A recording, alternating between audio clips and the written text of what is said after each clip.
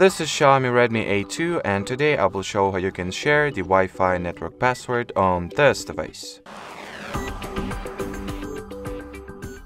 So to start, you will need to launch settings, then enter the network and internet category, onwards go for the internet. Over here, make sure to connect your phone to whatever Wi-Fi network you would like to reveal the password of. Then open its network details page, onwards go for the share option, then input the password if there is any set.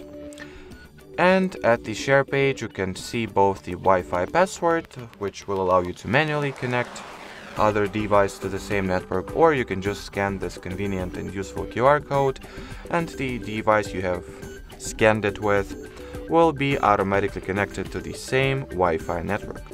So that will be it for this video. Thanks for watching and bye bye.